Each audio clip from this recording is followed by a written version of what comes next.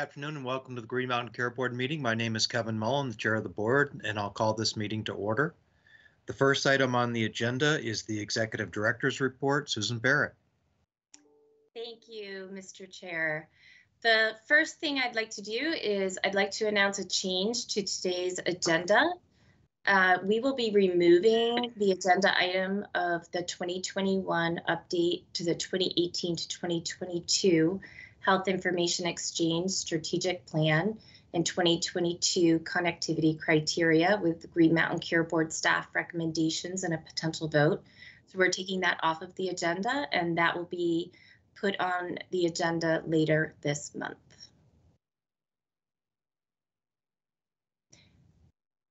Any questions on that?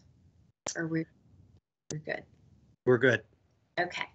The next item is I wanted to announce to the board and to the public that the Green Mountain Care Board has received an extension for the Act 159 Section 4 sustainability reporting, hospital sustainability reporting. As everyone knows, the hospitals are under immense pressure from COVID, from workforce issues, from deferred care issues. So we talked with the legislature, the chairs of the House Healthcare Committee, as well as the Senate Health and Welfare Committee, and they've extended an extension to us until February 1st of 2022 for that reporting. Are there any questions regarding that announcement? Just a quick question. In light of all that's happening, obviously with COVID and the incredible strain on our system, and with this additional time, does it make sense then to move our December 15th discussion of sustainability planning into January? It does. We can make that happen. I think that makes sense. Absolutely. I agree. I think it's given everything that's going on, it does make sense to push it to me as well. Okay, we will update the monthly agenda to reflect that information. Thank you all. I do just want to announce that we have 2 ongoing special public comment periods. The One Care Vermont FY22 budget and certification.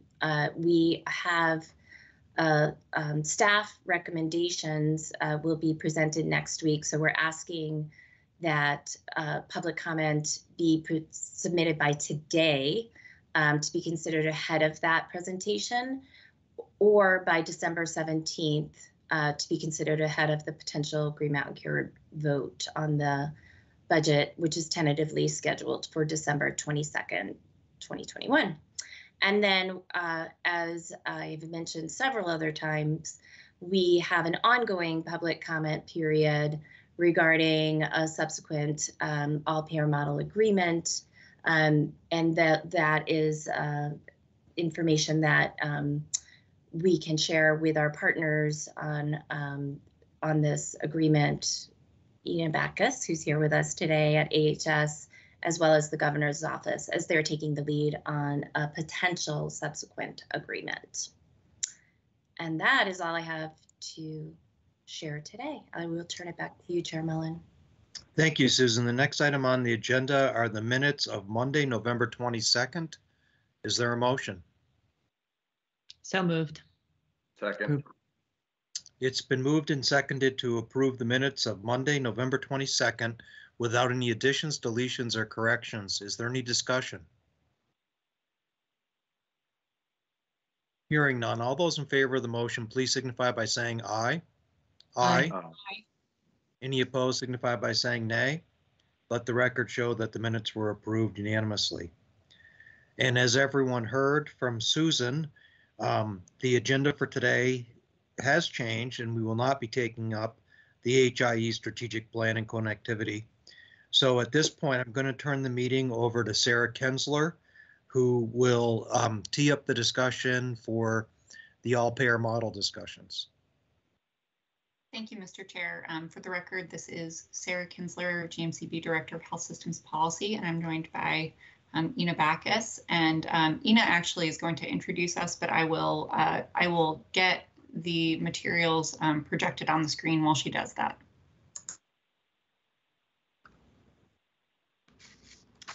Good afternoon, everyone, and thank you for having us for this discussion this afternoon. As the board is aware, Vermont is required by the All-Payer Accountable Care Organization Model Agreement to submit a proposal for a subsequent agreement by the end of performance year 4, which is the end of 2021. We're here today to recommend that Vermont propose a 1-year extension of the current agreement with some key modifications that reflect the implementation improvement plan that was published last year. These modifications would include the inclusion of fixed prospective payments made by Medicare in the all-payer model agreement. Just like our Medicaid program makes fixed prospective payments, we would like to propose that Medicare, in a 1-year extension, make fixed prospective payments and provide specific guidance to critical access hospitals about how to participate in such a payment model, in the prospective payment model.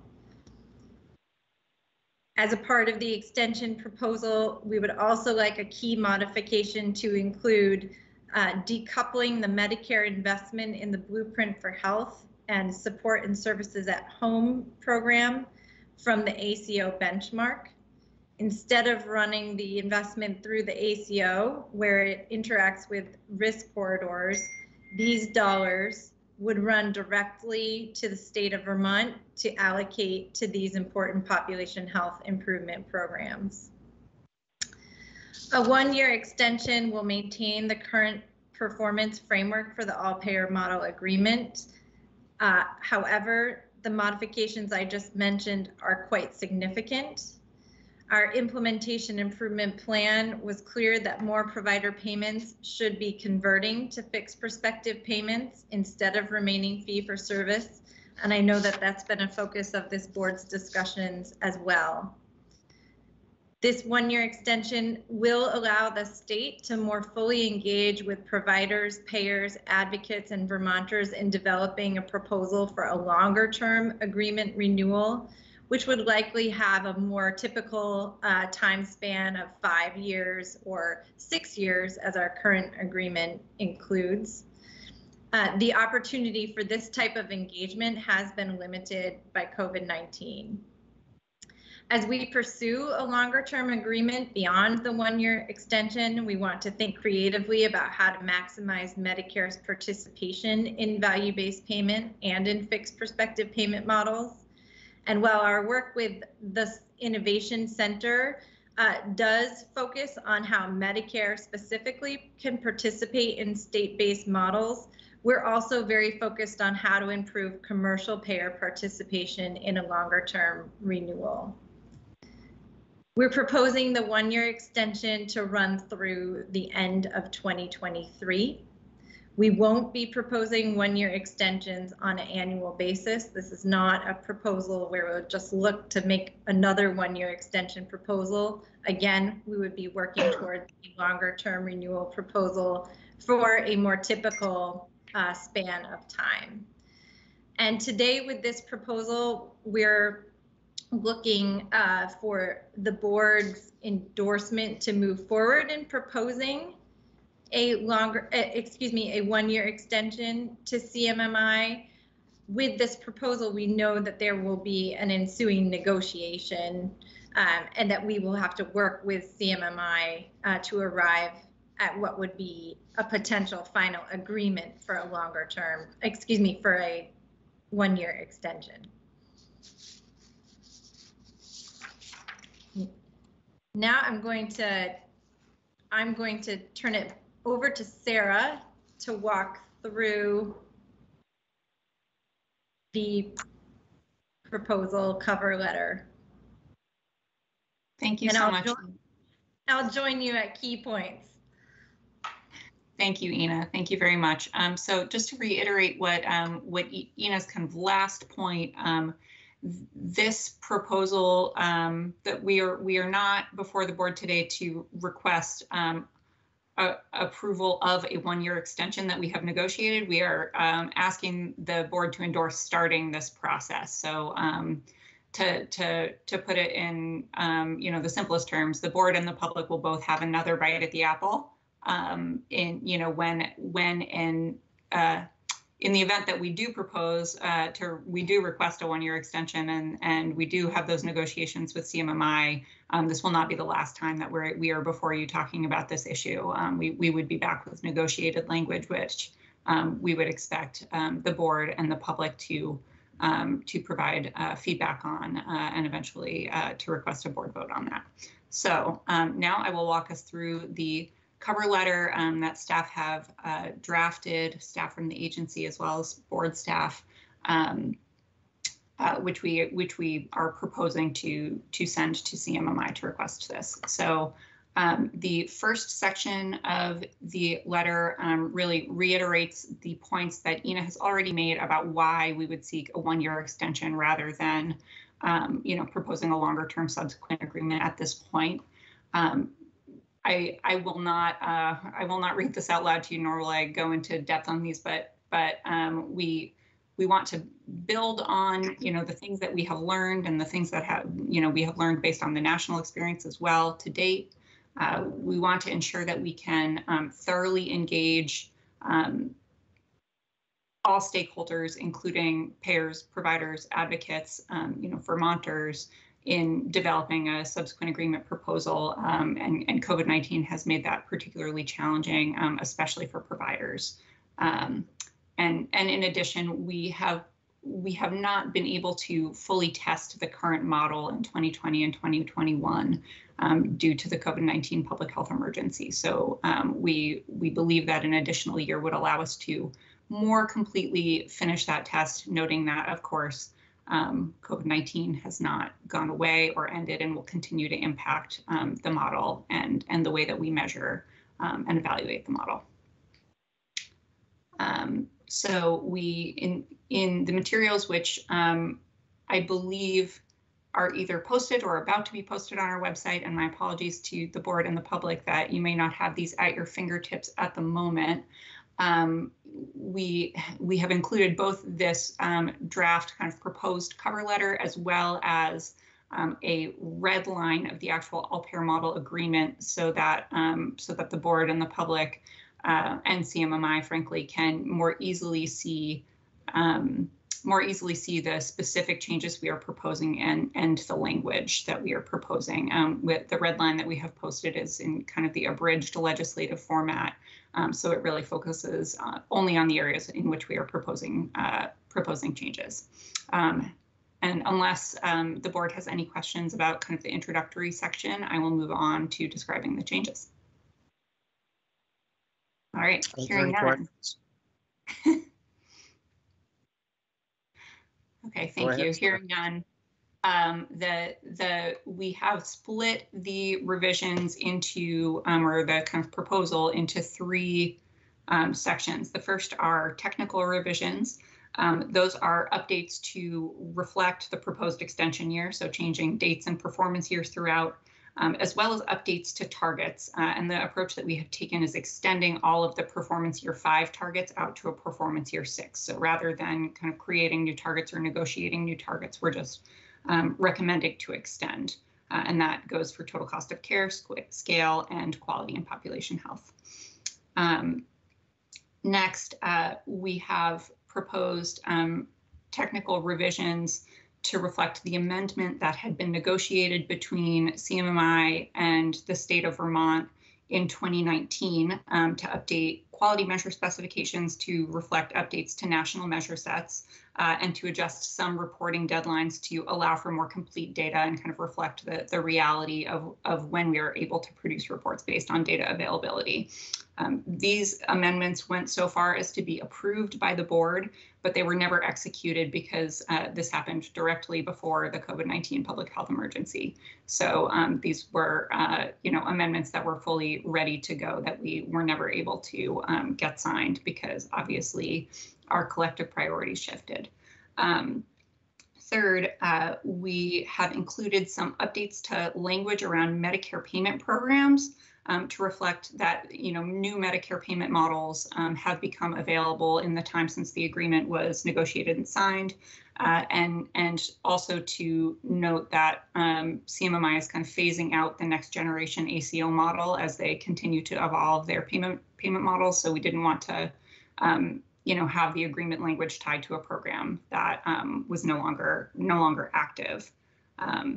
The next generation ACO model was kind of the new big path that CMMI was taking at the time that the agreement was negotiated. But at this point, we have collectively evolved. So those are the technical revisions that we have proposed. Unless there are questions related to the technical revisions, I will move on to reporting. Hearing none. So there are 3 changes that we are proposing here. First, we are proposing to eliminate future payer differential reports. And this is because there have been changes to the process for developing the annual Medicare ACO total cost of care benchmark because of COVID-19, and that the fact that we have used retrospective benchmarks for some years and that the benchmark process has changed just makes these reports significantly less useful. And so we have proposed to discontinue those. Secondly, we've proposed to reduce the number of remaining total cost of care reports to semi-annual rather than producing them quarterly because the quarterly reports have had limited utility. And finally, we've proposed to eliminate the report related to Medicaid behavioral health and long-term services and supports and integrating that into total cost of care. And I'll let Ina speak a little bit more about that. In past discussions, including a town hall public forum meeting, we shared that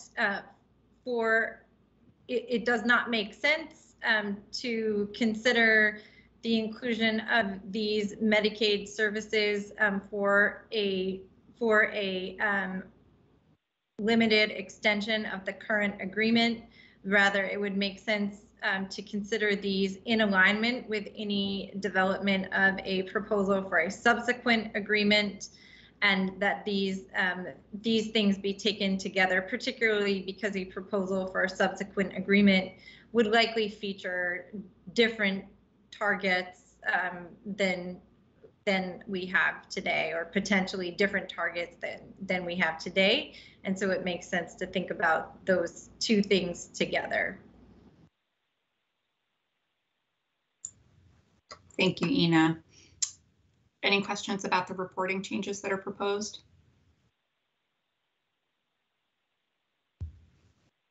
All right, and finally,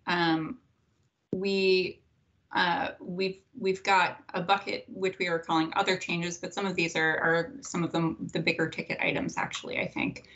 So firstly, as Ina mentioned, there's a strong desire in the provider community for an unreconciled FPP payment model within the Vermont Medicare ACO initiative. And the goals of the proposed changes are to indicate a collective commitment among Vermont and the federal signatories to design and offer an unreconciled FPP payment option in year 6. The second bullet relates to the Blueprint and SASH funding, which Ina had also mentioned in her introduction. This proposes to move funding from an advanced shared savings model to likely a single source funding opportunity for the Agency of Human Services. This is also how Blueprint funds were moved from the federal government to the state in 2017, the first year of the model. And the goal here is really to preserve the current and historical federal investment in the Blueprint and SASH with a reasonable annual growth rate while simplifying the flow of funds and kind of moving that out of the very complicated Medicare ACO initiative benchmark and shared savings and losses calculations. The third bullet is related to guidance for critical access hospitals, which Ina also touched on. We continue to seek further clarification and guidance related to participation by critical access hospitals in fixed prospective payment models, including unreconciled fixed prospective payment models, and how that could potentially impact their cost reports and Medicare reimbursement model.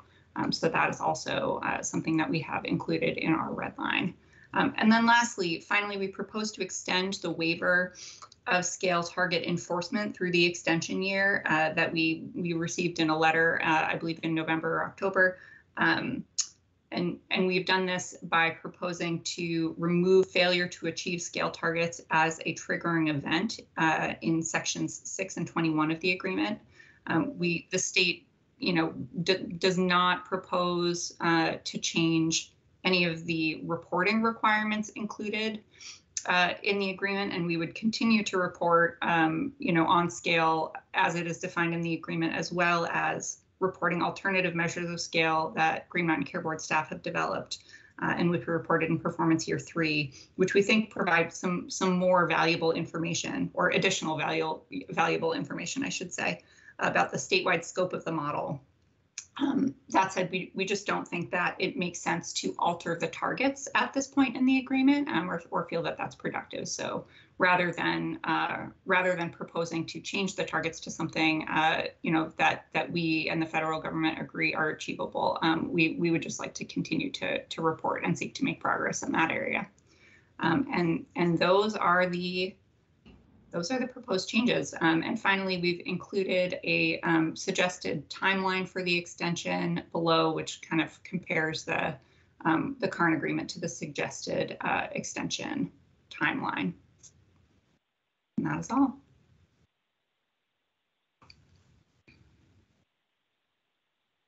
Kevin, I believe you're muted. Great. Questions for Sarah or Ina?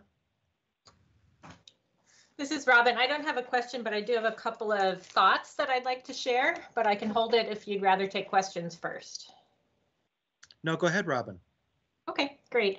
I just wanted to say, I personally don't see an alternative to requesting an extension, just given the bandwidth necessary to focus on COVID-19 and AHS's necessary need to be really laser focused on all of the issues related to COVID-19. I think I personally would rather see something very simple as described here in an extension, and really then allow our collective resources to be focused on what does the next agreement look like. I think trying to do too much while we're still in the middle of a pandemic will just not be productive or move us forward.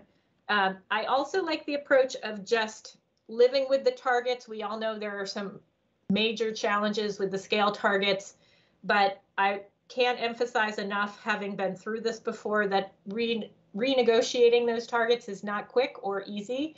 And I don't, quite frankly, think it's worth the effort at this stage. We should just live with it, knowing that there are problems with them, and then we can focus our energies on what makes sense in terms of targets in the next agreement. I also think that, certainly I think that we have heard in the past some public comment that appears to link the idea that if we were to pull out of the all-payer model, that ACOs in Vermont would go away. I don't believe that that is the case. I think that's a misperception. I think the all-payer model allows Vermont to have the ability to work with Medicare to ensure that there's alignment between Medicare and our other healthcare reform initiatives in the state. Absent an agreement like we, Maryland and Pennsylvania, have with the feds, we would certainly see, I think, additional Medicare-only ACOs that are either regional or national in scope coming into the state, and certainly those, there's no way for the state to prohibit that since Medicare is a national program. So I just wanted to make those comments about the extension. I think it's a good way to move forward, and I like the approach of focusing on a couple of key things that we collectively recognize are important, like the Medicare participation and unreconciled fixed payments, and ensuring that the Blueprint and SASH dollars continue to support, are continued to be supported from Medicare. So those were my comments. And thank you, everyone, for your work. Thank you, Robin. Are there other board comments or questions? Yeah, I have, I think, one quick one. I'm just, in any situation like this, there's two sides of the table, where we're presenting our ideas and things that we want to get done. And I'm just wondering if Ina or Sarah or any of the folks engaged here have any sense of any headwinds that we might hit at CMMI on any of these technical reporting or other issues that we're going to be presenting them.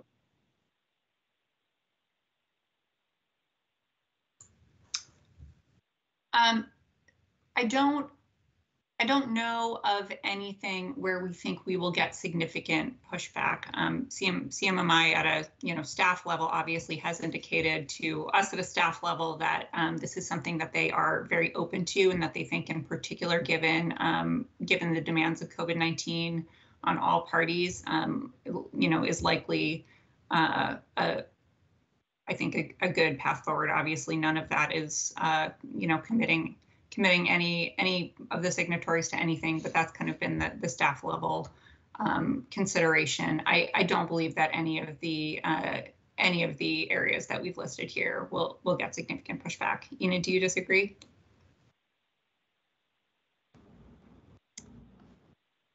I don't disagree regarding pushback. I do think that it is important for us, certainly in regards to the payment change, to understand that the payment change is a significant undertaking for Medicare, and that it does have technical aspects that are beyond the direct control of CMMI.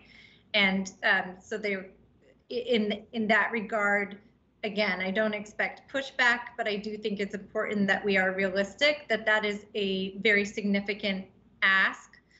One that I think CMMI would like to explore with us, but it has not been done before. So I think we need to be realistic that we're trailblazing here.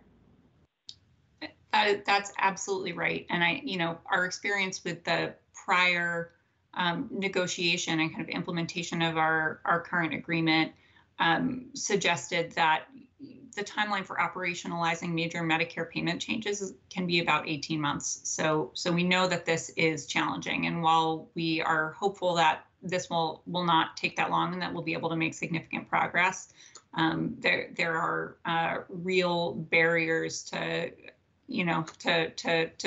changing the course of this very big ship. So we will be working, closely across the two agencies and with our federal partners to assess where there may be issues. We are in a much better position to request this kind of a change because we do operate and have an agreement for the Vermont Medicare ACO initiative, which you're very familiar with, and that does advantage us significantly in making a request like this. Well, one reason I asked that question is that I think during the hearing with the ACO, the question was asked if CMMI were to approve unreconciled payments today, it would take about 5 months just to implement the mechanics of it. And so that kind of pushes us down the road where we don't even have that approval yet. And I asked the question to make certain that people's expectations aren't that, oh, all of this is going to happen in this interim year, because from a mechanical point of view, and I think Sarah was making this point, it can happen. The approval might happen, but getting it up and running, not so easy.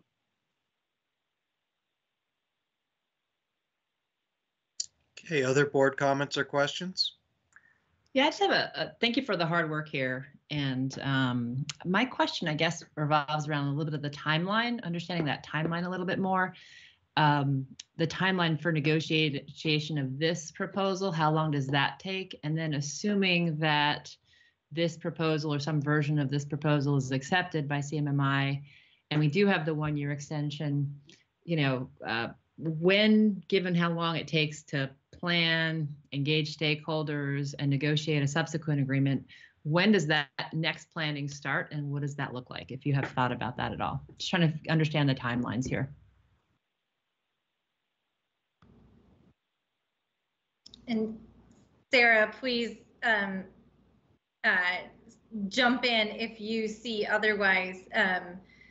I think we would like to see an expedited exchange with CMMI regarding the proposal for the 1-year extension, so that we would negotiate on that proposal as in the very near term once it is submitted, and hopefully bring that to conclusion with an agreed upon 1-year extension as soon as possible, prior to the end of the current agreement term.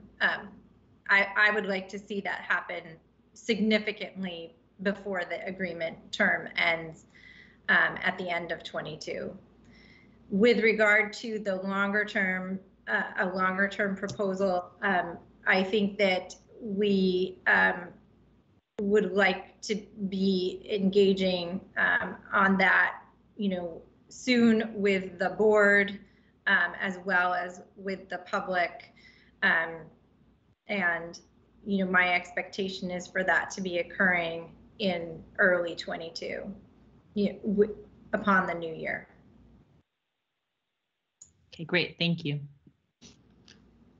And this is something that I regretfully fully support. And the reason why I regretfully fully support this proposal is that if I was able to not support it, it would mean that we would not be overrun in our hospitals with COVID cases and ICU capacity problems and things like that. But this is the reality. We had all hoped when the pandemic started that it would not have lasted as long as it has. And now I think we all know that we're going to be living with this for a very long period of time.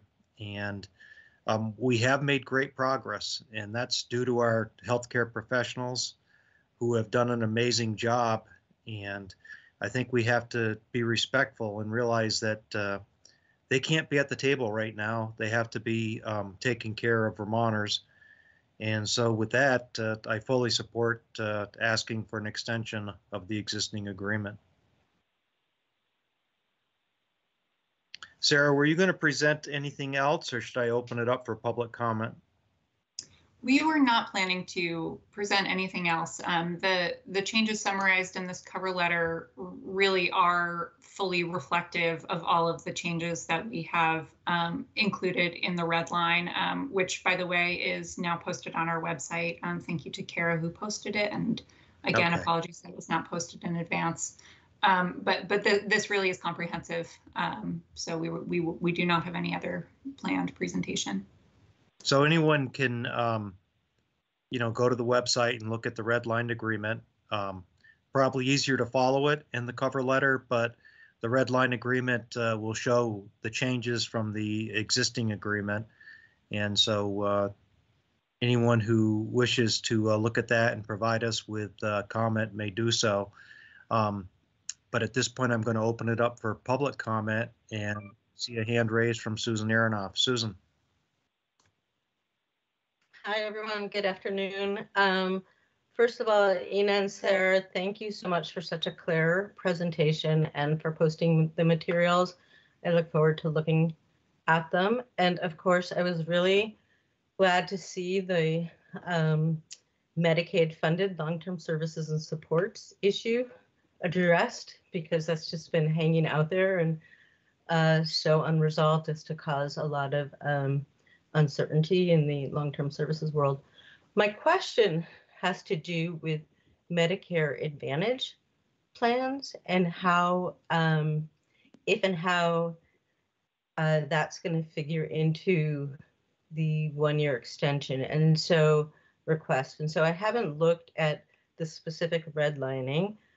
My understanding, and please correct me if I'm wrong, is that Vermonters with Medicare Advantage plans are not countable in the are not attributable currently for the Medicare Shared Savings ACO. Can you correct me and then talk about, I'm sure you guys heard Vicki Lohner's testimony that somehow Medicare Advantage plan people are going to be considered in value-based plans for purposes of scale. Could you talk about that and if that's addressed at all in the 1-year extension? Thank you. Thank I you was for your looking comment. quickly, Sarah, to see if Sarah Lindberg was on, but I'm not sure if she is. Are you prepared to answer that? I do think I can answer that, or at least I can partially answer, and also kick the can a little bit to next week's ACO budget staff presentation. Well, I do see she's on, so if you need to phone a friend, Sarah Lindberg is there. I always love to phone a friend when that friend is Sarah Lindberg. So Sarah, please jump in if you think I'm getting it wrong. And I believe Michelle Degree is also on the line, and I know that she will correct me if I am wrong in any way about scale. So thank you, Sue, for your comment and for your question. On the first issue of how and whether Medicare Advantage members are attributable. Folks with Medicare Advantage plans are considered part of the commercial population rather than the Medicare population for the purposes of all-payer model scale. So rather than counting toward Medicare scale, if they were attributed, they would count toward all-payer scale. They're not included in the denominator for Medicare scale. They're included in the denominator for all-payer scale. That said, they're currently not attributed because no Medicare Advantage plan has a payer contract with OneCare. So were a Medicare Advantage plan to contract with OneCare, they would potentially be attributed, based on whatever the attribution methodology was for that program as defined in, that hypothetical contract. So there are some steps that I think would likely need to happen in advance.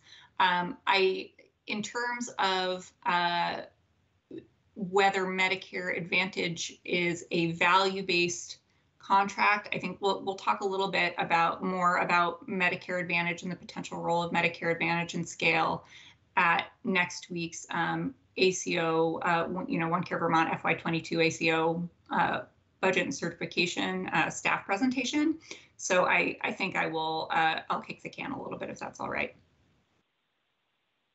And Susan Aronoff, I'm really glad you brought up that because I think all Vermonters are tired of seeing ad after ad for different Medicare Advantage plans disguised as ads for providing people more and more.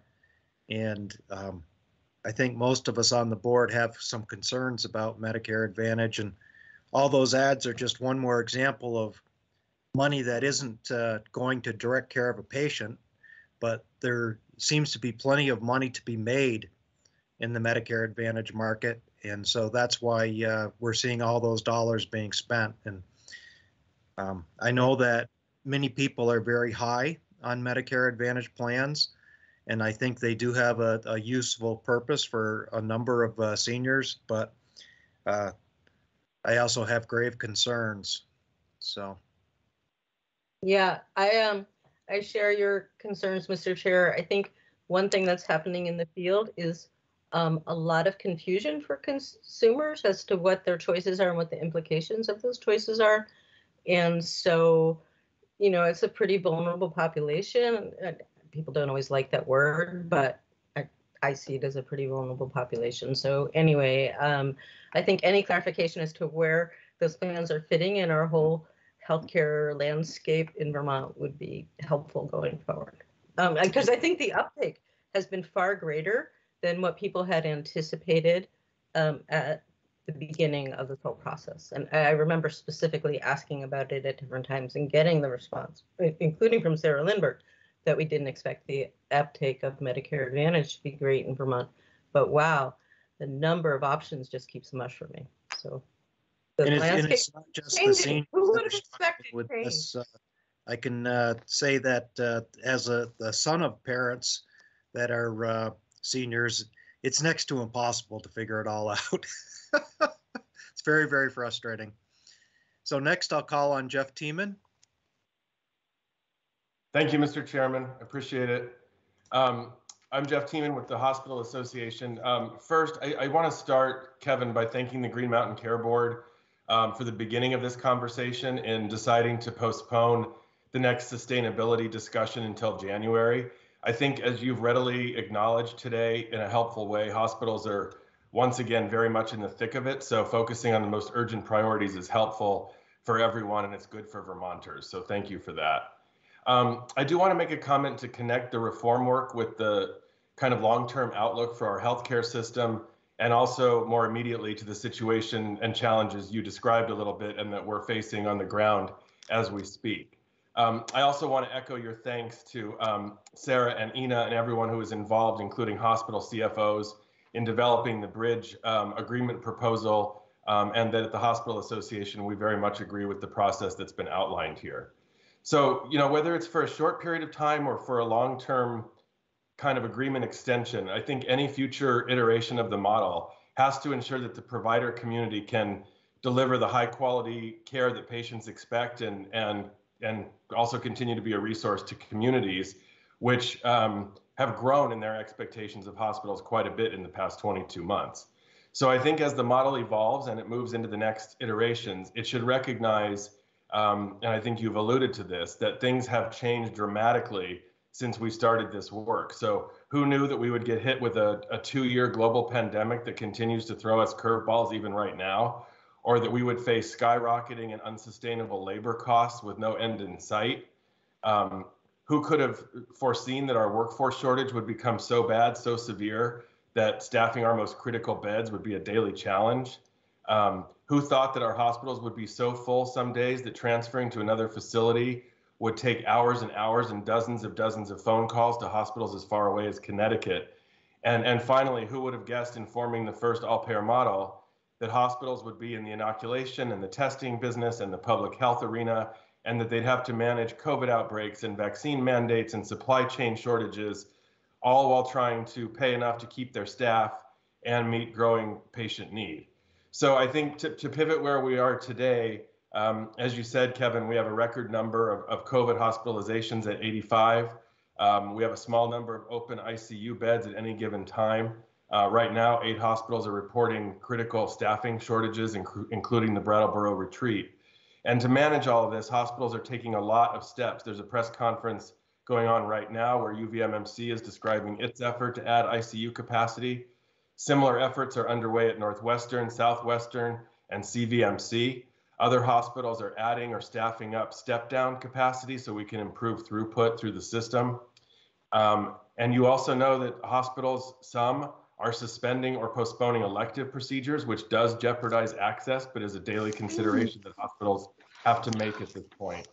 And finally, they're working hard to discharge patients to the right level of care, whether that's a skilled nursing facility or a psychiatric care facility or their home. And in all of those efforts, I just really need to say that we appreciate so much the support of AHS and Secretary Smith and his team for all of these efforts. The partnership between hospitals and the state continues to be invaluable on that front. So to conclude, going forward, I think to manage all of these variables and continue to invest in value-based reform and care, the model needs to ensure that hospitals have the financial strength and staying power they need to do that and to be there for the long haul. So appreciate GMCB's awareness of everything that's going on and the connection to our long-term reform path, and that we properly resource the system going forward. Thanks so much, as always. Thank you, Jeff. Next, I'm going to call on Walter Carpenter. Walter? Thanks, Kevin. Susan asked kind of the question I was thinking of, so I just wanted to reiterate that, say thanks, and also thanks to Kevin for his comments on the Medicare Advantage plans. I think you could simply call them welfare for insurance companies, corporate welfare. But anyway, you're dead on right about those advertisements, and I hear that all the time too, and all the confusion and the plans, and not that they don't even, when you get sick, that's when you find out what's going on with those plans. The direct contracting agencies as well, we should look at, get rid of them. But so thanks for that. I want to ask an overall question that was summed up in a sentence in the public comment about when we submit for the extension or whatever, is exactly what kind of value have Vermonters got out of OneCare so far? I'm paraphrasing that sentence. It was by a doctor named Dick Dundas. But I think that's a question we should ask, in whether it's a 1-year extension or whatever. That's all I got, Kevin. Thank you so much, Walter. We're on the same page with the Advantage plans. You and me. I'm sure a lot of others. I think a lot of others. Okay, is there other public comment? Is there any other public comment?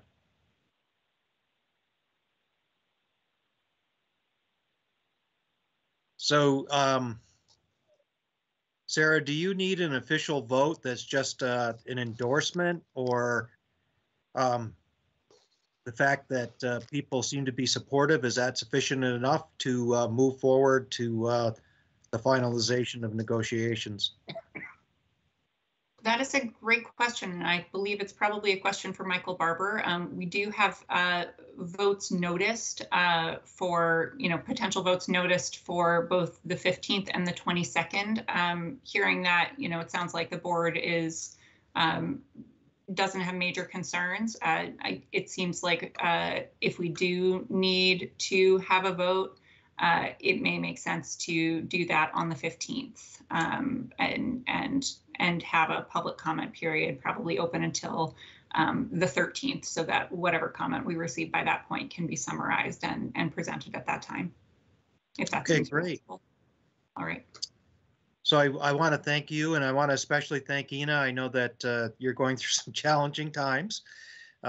Your plate is very, very full, and certainly this uptick in hospitalizations isn't helping anybody at AHSs to clear their plates to get other things accomplished. So thank you for that. And with that, I'll ask if there is any old business to come before the board. Is there any new business to come before the board? Is there a motion to adjourn? So moved. Second. It's been moved and seconded to adjourn. All those in favor of adjourning, please signify by saying aye. Aye. Aye. Aye. Any opposed, signify by saying nay. Thank you, everyone, and have a great rest of the day.